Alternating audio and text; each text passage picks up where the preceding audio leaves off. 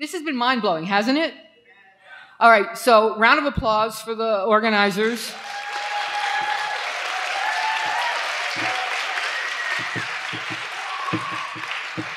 All right, so if your brain is anything like mine, although you might hope it's not, from the way it feels sometimes inside my head, your synapses have just been snapping and making connections, and so you can't possibly say, you know, here's the one big thing I'm taking away today. But there are a number of things, and I just want you to turn to somebody and tell them one of the many things that you're going to take away from today, or that was particularly striking to you, or just what's on your mind this second. Okay, go.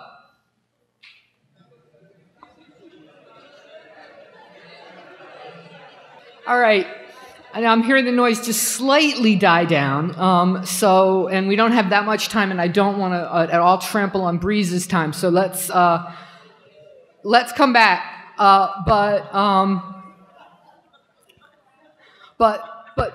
please do. Please do continue talking. I hope the bus ride back to Toronto is just going to be so noisy, which will be a nightmare for those who are introverts like me, but mostly it'll be good because you'll be talking, and you're going to carry this into your activism. I couldn't possibly hope to summarize the themes in all of the scribbled notes but all I can tell you is my scribbled notes are just filled with like arrows from what one person said to another person said. And then these stars, because this is a theme that came up a few times, and I can't even tell you all the stars. Mandy said, everything I say was already mentioned. But it wasn't. I mean, that was the beauty part about when she said that, because on the one hand, yes, people had been on that same theme, but everything was new and different. Like each time somebody said something, on the one hand, it was connected, it was sort of the same thing, and yet it was completely new and different. This was brilliant. This was beautiful. I'm so happy. I am really happy. I don't know how many of you know that what happened, how we got this conference was that one person came to a pathetic little session on the commonalities of oppression at the U.S. Animal Rights Conference, where Lisa and Lauren and I were in a back room on a Sunday with like 10 minutes each to explain all of the commonalities, and we were predictably cranky about being asked to do this, and so this person then said, well, how about if we have a whole day? And this is what we got, and I'm just so extraordinarily happy about this. Another round of applause for the organizers.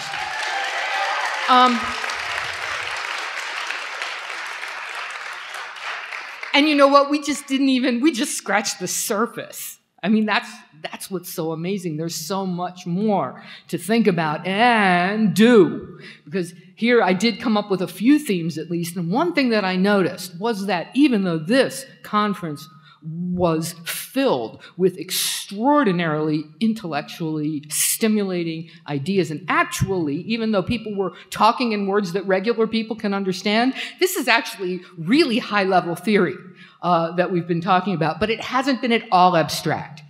From the very first moment when we remembered the land,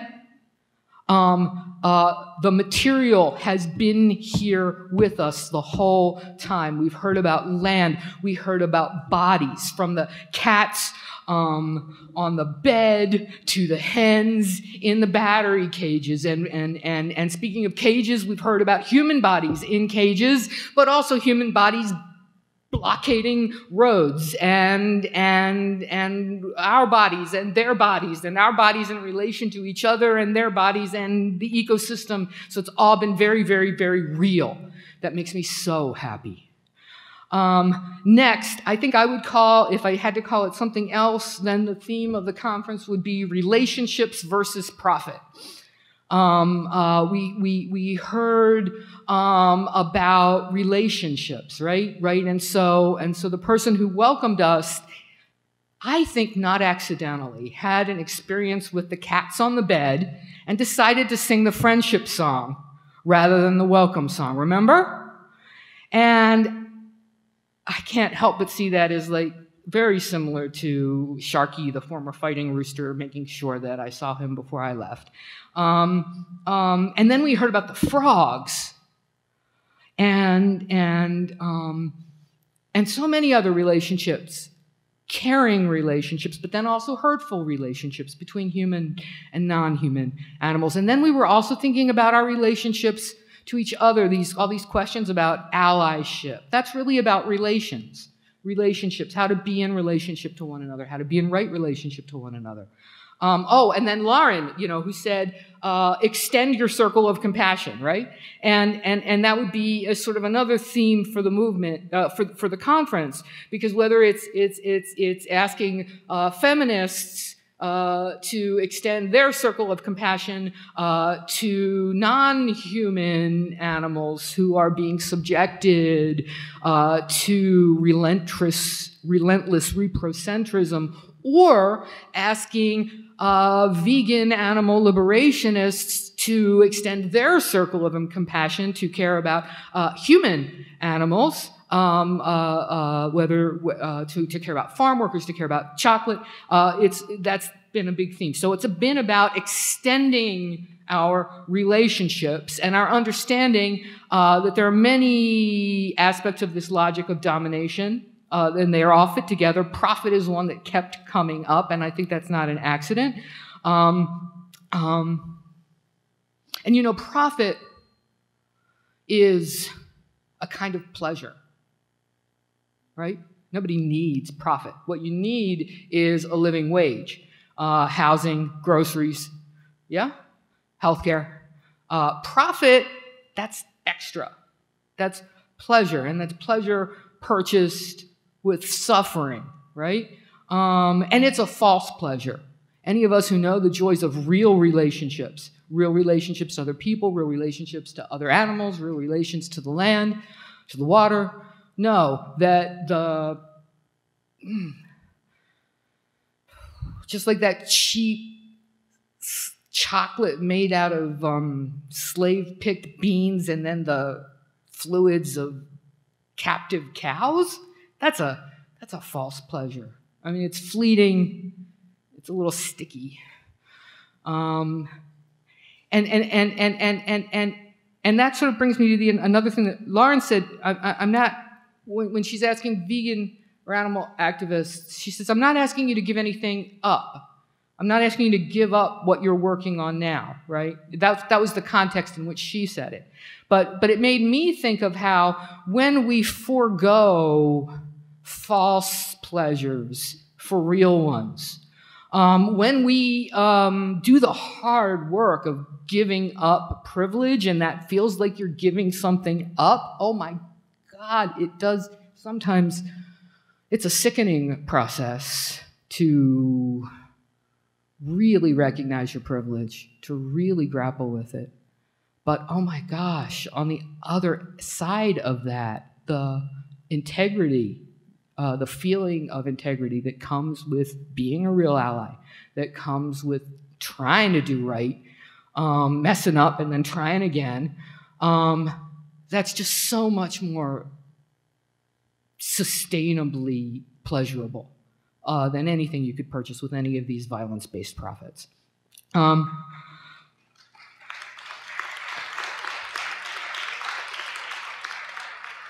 And so we come to the upside of intersectionality. And the upside of intersectionality is that it really is all connected. And what that means is that when you take, that you can come up with projects where you work on 2 things at once, 3 things at once. Also, even if you're only, it seems, working on 1 thing at once, it really is all connected to the others. And so if you do it well, if you're willing to recognize that the diversity of tactics means you're going to have to think carefully about what tactics will work here. But if you do it right and you make some headway on that one problem, that's going to reverberate out through that system and help to destabilize the system. So that's the upside. Understanding that as long as you're mindful of intersectionality and you don't trample anybody else on the way, even if you're only working on what seems like one problem, you will be making progress against the whole system. And then finally, that it is all connected in that ecological sense as well. And that, I don't know what you call the totality of our biosphere, or of ecosystems, different people in different places at different times have different words. I say Gaia myself, but my point is that system that sustains us all, that we all depend on, that we are part of, that we're not apart from, is way more powerful than all the money and guns that all the government and corporations can come up with. If we put ourselves in alliance with that, and we do that by keeping intersectionality in mind, it's two kinds of webs, the web of life and this awful web of the logic of denomination. We keep both of those sets of relationships in mind, then we can bring ourselves into accordance with that power. Then is like working with the wind. Anybody bike here? Anybody bicycle? It's like bicycling with the wind at your back. And I vary from day to day in my faith about whether or not we'll ever be able to manage to do that. But when I come here to an event like this and I hear all these talks, and then you know what? I think we can do it.